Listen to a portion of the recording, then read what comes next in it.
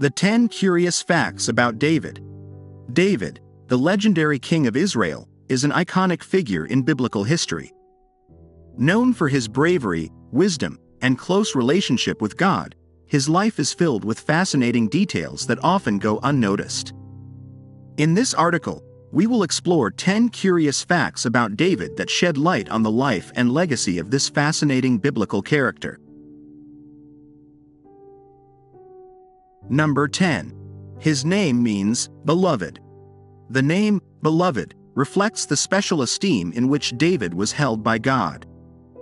Throughout the scriptures, David is portrayed as a man after God's own heart, as seen in the book of 1 Samuel chapter 13 verse 14 and in the passage from Acts chapter 13 verse 22. This designation should not be understood as a certificate of moral perfection or immunity from error, but rather as a testimony to David's sincere endeavor to align his heart with God's desires and commands, even amidst personal failures. In the Gospel of 1 Samuel chapter 16 verse 7, David's divine election, marked by his anointing by the prophet Samuel, was not based on his physical appearance or social status but on his heart. As beloved, David symbolizes God's preference for a willing and faithful heart over outward appearances or position. The meaning of David's name also foreshadows the legacy of love and promise that he would establish, not only for Israel but for all humanity. Through his lineage, significant messianic promises would be fulfilled, culminating in the arrival of Jesus Christ, described as the beloved Son of God in the passage from Matthew chapter 3 verse 17. Thus, David's name becomes a link in the chain of salvation history, connecting divine love manifested in the Old Testament with its fulfillment in the New Testament. Number 9. A man of contrasts. David is celebrated for his unwavering faith in God, evident from his youth when he defeated the giant Goliath with a sling and a stone, fully trusting in God's power to deliver victory. This faith guided him through years of persecution by Saul, during which he never lost hope or confidence in God's promises. However, this same faith was tarnished by acts of serious sin, such as his adultery with Bathsheba and the murder of her husband, Uriah, to cover his transgression. These acts of David reveal an internal struggle between his devotion to God and his human impulses, highlighting the complex nature of his character. As king, David laid the foundation for Israel's future, uniting the tribes, conquering Jerusalem, and establishing it as the capital. He was a visionary leader, whose policies and military victories ensured the prosperity and security of his people. However, the same leader capable of such feats also faced divine rebukes for his personal decisions and moral conduct. David's confrontation with the prophet Nathan, after his sin with Bathsheba, reveals genuine humility and repentance, demonstrating his willingness to accept correction and seek God's forgiveness. In the Psalms, David expresses a range of human emotions, from exaltation and thanksgiving to despair and lamentation. These writings not only reveal his artistic and spiritual sensitivity but also his ability to confront and express his internal struggles. It is in this poetic expression where the contrast between the brave warrior and the vulnerable man seeking comfort and guidance in his faith is most clearly seen. Number 8. His lineage led to Jesus. David's importance in biblical history is solidified in the covenant God establishes with him, promising that his house and kingdom would be established forever, in the passage from 2 Samuel chapter 7 verse 16. This promise not only ensured the continuity of David's lineage on the throne of Israel but also pointed to a future king, a Messiah, who would emerge from his lineage and establish an eternal kingdom. This covenant with David becomes one of the pillars of messianic hope in Judaism, an expectation that crystallizes centuries later in the figure of Jesus. The New Testament begins with Jesus' genealogy, tracing his lineage directly to David. In the Gospel of Matthew chapter 1 verses 1 to 16, Jesus is presented as the Son of David, a title laden with messianic significance. This genealogy is not just a list of names. It is a theological affirmation that links Jesus to the promises made to David, underscoring his legitimate claim to the title of Messiah and his fulfillment of the prophecies pointing to a Savior who would deliver his people. Jesus' connection to David is crucial to understanding how Jesus is recognized as the promised Messiah. Prophecies in books like Isaiah chapter 9 verses 6 to 7 and in the passage from Micah chapter 5 verse 2 speak of a ruler who would come from the line of David, one who would bring eternal peace and justice. By identifying Jesus as a direct descendant of David, the Gospels not only emphasize his legitimate claim to the throne of Israel but also his universal role as the Prince of Peace, whose kingdom transcends earthly borders to establish an eternal spiritual dominion. Number 7. Father of Solomon. The transition from David's reign to Solomon's was not merely a political succession. It was the fulfillment of a divine promise. Despite David's many mistakes, including the well-known episode with Bathsheba, God saw his repentant heart and promised to establish his throne forever, appearing in the book of 2 Samuel chapter 7 verses 12 to 16.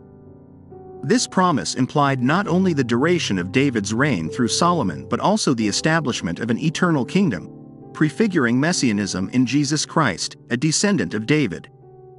In the Gospel of 1 Kings chapter 3 verses 5 to 14, Solomon not only inherited the throne but also received the wisdom, wealth, and peace that his father had prepared for him. Under David's guidance, Solomon learned to rule with justice and to seek wisdom above all else. Additionally, David provided the resources and plans for the construction of the temple in Jerusalem, a project that Solomon would successfully carry out, establishing a center of worship for all Israel. Solomon led Israel to its zenith, a period of unprecedented peace and prosperity. Under his leadership, the kingdom experienced significant economic and cultural growth, becoming a recognized center of wisdom and trade in the ancient Near East. This success was not only the result of Solomon's political and economic acumen, it was also the fruit of David's prayers, sacrifices, and faithfulness to God. Number 6. He composed music for the temple. The significance of this contribution cannot be understated. In the book of 1 Chronicles chapter 23 verse 5, David decreed that 4,000 Levites would be appointed to praise the Lord, with the instruments I have provided for worship. This declaration not only underscores the role of music in worship but also David's personal commitment to this form of praise. He himself was a prolific composer, and numerous psalms are attributed to him, which, at their core, are songs expressing a range of human emotions toward God, from the most exultant joy to the deepest lament. The music in the temple, as ordained by David, established a model of worship that has influenced both Judaism and Christianity throughout the centuries. David's psalms, many of which were created specifically for this purpose, continue to be a cornerstone in the liturgy of both traditions. They are recited or sung in synagogues and churches, in moments of great solemnity and intimate personal devotion, demonstrating the timelessness of their beauty and spiritual depth. Number 5. A man after God's own heart. What does it mean to be a man after God's own heart? This phrase, originating from the book of 1 Samuel chapter 13 verse 14 and reiterated in the passage from Acts chapter 13 verse 22, is not merely a compliment. It is a revelation of David's character and his unique relationship with the divine.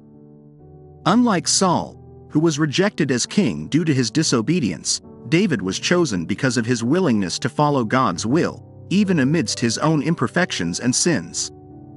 To be after God's own heart implies a life of continual pursuit of divine will, a heart willing to sincerely repent, and an unwavering faith in God's promises. What sets David apart is his reaction to the confrontation of his sins.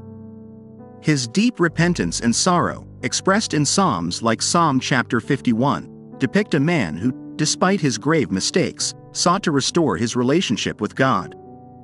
This capacity for repentance and seeking redemption reflects the essence of being a man after God's own heart. David's influence transcends his life and kingdom. The Psalms he composed have become an endless source of comfort, hope, and spiritual guidance for millions of people throughout history, Furthermore, his lineage, which leads directly to Jesus Christ according to the New Testament, fulfills messianic prophecies and uniquely connects David to the divine plan of salvation. Number 4. A king at 30. Before becoming king, David spent years in the wilderness, fleeing from the wrath of King Saul. Despite being anointed by the prophet Samuel as the next king of Israel, David lived as a fugitive, demonstrating both his resilience and deep respect for Saul's authority, whom he referred to as the Lord's anointed. These years of adversity not only forged David's character but also deepened his dependence and trust in God. David's anointing as king at the age of 30 over Judah in Hebron marks the fulfillment of the promise made by God through the prophet Samuel. It was a defining moment, not only for him but for the entire nation of Israel. This transition of power was carried out in a context of deep faith and acknowledgement of God's sovereignty. David did not hastily seek the throne. Instead, he waited for God's timing, a principle that characterized him throughout his life. David's ascension to the throne also marked the beginning of a new era for Israel. Under his leadership, the tribes of Israel were unified, and the kingdom experienced a period of unprecedented expansion and prosperity. David established Jerusalem as the political and spiritual capital, a center of worship and governance that would endure through the ages. Number 3. Friendship with Jonathan. The story of David and Jonathan begins after David defeats Goliath, the Philistine giant. Jonathan, the son of King Saul and heir to the throne of Israel, is impressed by David's courage and faith. From that moment on, a friendship is forged between them, which Jonathan seals with a covenant, giving David his mantle, weapons, and belt, in a gesture symbolizing the transfer of his loyalty, love, and royal rights. David and Jonathan's friendship is tested when Saul begins to see David as a threat to his reign and seeks to kill him. Jonathan, torn between his loyalty to his father and his love for David, chooses to protect his friend, even risking his own life.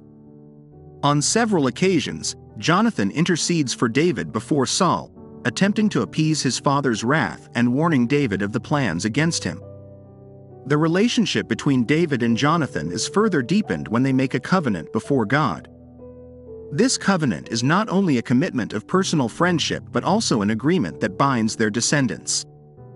This pact demonstrates the depth of their commitment to each other, establishing a bond that transcends life itself.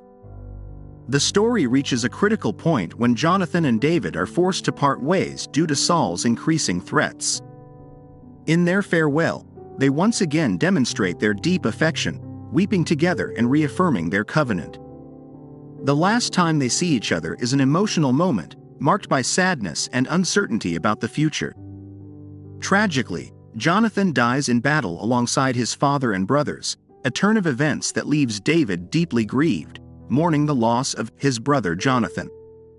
David honors his friendship with Jonathan even after his death, seeking out Mephibosheth, Jonathan's disabled son, to restore to him lands and secure him a place at the royal table as one of his own sons. This act reflects the deep love and respect David had for Jonathan, fulfilling his promise and keeping alive the legacy of their friendship. Number 2. Victory with a sling. David, then a young shepherd, arrives at the camp to bring provisions to his brothers, soldiers in Saul's army.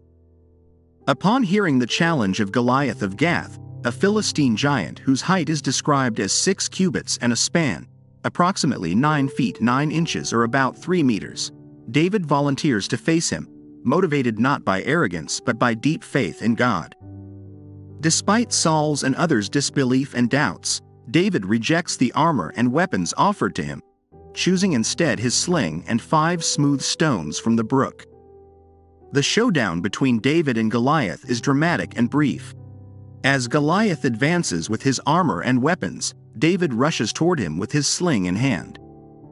With a single stone hurled from his sling, David strikes Goliath on the forehead, knocking him to the ground. Then, using Goliath's own sword, David decapitates the giant, sealing Israel's victory and proving that faith in God can overcome any obstacle, however imposing it may seem. David's victory over Goliath with a sling is a powerful reminder that power and victory do not depend on size or strength but on trust in God. This account symbolizes overcoming insurmountable challenges through faith and conviction, a lesson that transcends religious context and resonates in various life situations. Number 1. A Poet King. David's history as a musician begins even before his ascent to the throne, when he was still a young shepherd. He is described playing the harp with such skill that it calmed King Saul during his moments of spiritual torment in the book of 1 Samuel chapter 16 verse 23. This ability not only highlights his musical talent but also the power of music as a means of healing and spiritual comfort. However, it is through the Psalms where David's poetic dimension reaches its fullest expression. He is credited with approximately half of the 150 Psalms, which encompass a wide spectrum of human emotions, from exaltation and gratitude to lamentation and supplication. David's Psalms are a testament to his intimate relationship with God, revealing his vulnerability, his repentance for his sins, his quest for guidance, and his unwavering faith. David's figure as a poet king breaks the stereotype of the warrior monarch, showing that true greatness comes from the ability to lead not only with strength but also with heart and creativity. His legacy as a poet and musician has left an indelible mark not only in Jewish and Christian tradition but in universal culture. The Psalms, often attributed to his pen, continue to be recited, sung, and meditated upon by believers worldwide, offering comfort, hope, and a pathway to the divine.